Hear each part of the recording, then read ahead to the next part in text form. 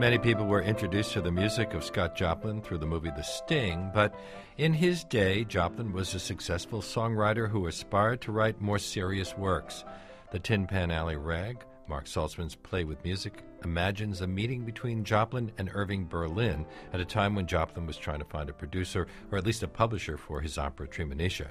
It's now being performed at the Roundabout's Laura Pels Theatre on 46th Street off 6th Avenue, and joining me now to talk about it are Michael Boatman, who plays Scott Joplin. Hello. And musical director Michael Patrick Walker. Welcome to our show, and I hope this doesn't get too confusing because you're both named Michael, and so is the actor who plays Irving Berlin, Michael Theriot. And there is one more Michael in the production, Michael McCormick, who plays Irving Berlin's assistant, Teddy Snyder. So what happened during rehearsals when somebody said Michael? I think they broke us down to Michaels 1 through 4, or Michael B, Michael W, Michael, and just for our purposes now, we just decided that Michael Patrick Walker, our musical director, shall be Michael Patrick. It's very formal, but it will suffice. And you'll be Michael. And I'll be Michael. Now, it gets confusing when you realize my middle name is also Patrick, so...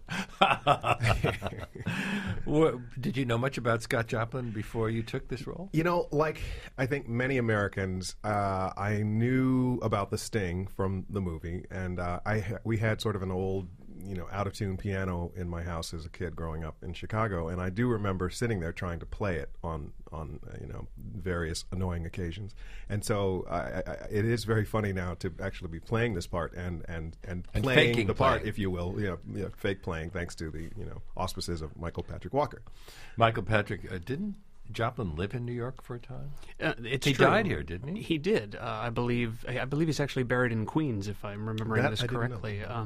But yeah, thus the premise of the play is at least theoretically possible because he and Berlin would have been in New York in a very small industry at the time. And I understand his publisher was in the same building. That's apparently true, yes. So they would have met on the stairs, if nothing else. Very possibly. They may have passed each other. They may have actually said hello. Hard to say. Do you think that they would have been aware of each other? Because they were both called the king of ragtime at the time. I mean, I would have to think that even if they never met, I'm sure that they at least would be aware of one another. And Berlin at that time was, while not the Irving Berlin we eventually came to know, certainly still very well known. And Joplin, of course, quite well known at that point. Well, he'd already written Alexander's Ragtime Band. Absolutely. At the time of this play, 1915, because he'd written Alexander's Ragtime Band in 1911, and that was really the big breakthrough for him. Right. But sure, it's not a rag.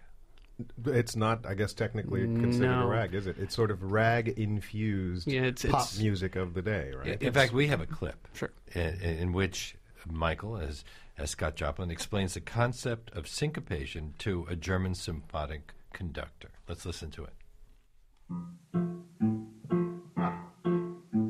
White, European, serious, see? 1, 2, 3, 4, strong, weak, strong, weak. Now I'll add the right hand, sticking to the same style. Strong, weak, just an on-the-beat, lockstep march. But if I play the left hand like I've been doing it, and the right hand gets a little out of step, gets a little rebellious, and starts putting the stress on the wrong beats, we fly to a raggy new world. Because now the right hand has syncopation, an African rhythm. Right. That's the black part.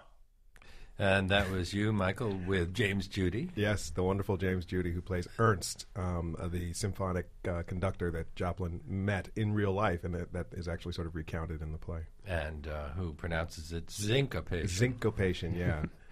What I love about that scene is, and even from the very first time I read it, is that it is such, and this is due to the skills, obviously, of Mark Saltzman, the playwright, but it's such a beautiful description of all the pop music that sort of came to follow, the mixture of the rhythms, the African, the European, and I just think that's brilliant. Because syncopation really is the basis of jazz and what makes jazz swing. Mm-hmm. And then pretty much all the popular music that followed in America. Yeah. Although ragtime only had a limited run. Mm. Right, but it was sort of the pop music of its day, right? I mean, it was, And as you say, sort of the foundation of so many other things that came after. What I enjoy very much about that, too, is it's rather an esoteric concept to someone who's perhaps not musically inclined, syncopation, but it's such an important concept to ragtime into the play. Well, we're starting to get more and more plays that are explaining these complicated things. We had 33 variations explaining how Beethoven wound up writing a series of variations at the end of his life. Now we have an explanation of syncopation. I don't know. I'm going to start sending little notes to playwrights and say, well, I'm a bit confused about fugues.